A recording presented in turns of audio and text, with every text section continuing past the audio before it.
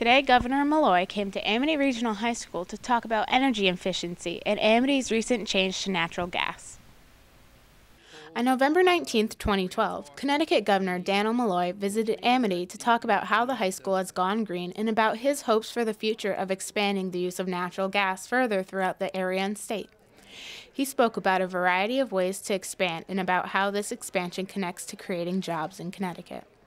First of all, the implementation of the program, the build out of the system, the conversion of houses, buildings will add about 7,000 jobs to the economy. But the long-term impact is the lower cost of operations in Connecticut, therefore making Connecticut a more desirable place to be, to manufacture, to have offices, and so lowering cost is part of what we have to do. And this is a real quick way to do that.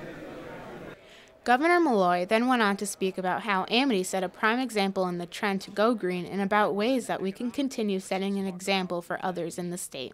There's a reason we're here, and that is that Amity, or the community, is demonstrating just that. The extension of this system at a cost of about $1.1 million is leading to this high school saving $120,000 per year. That system's going to be in place for, forever.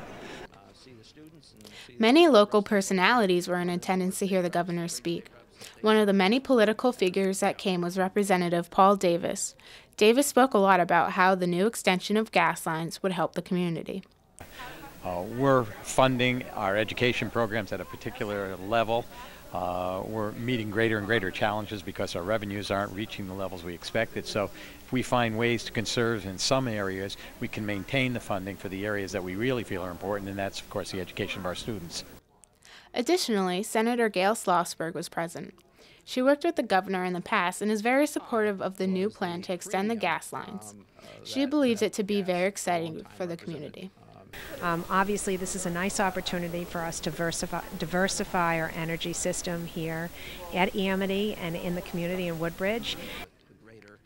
Among the students in attendance were Paul Peterson's AP Environmental Science class.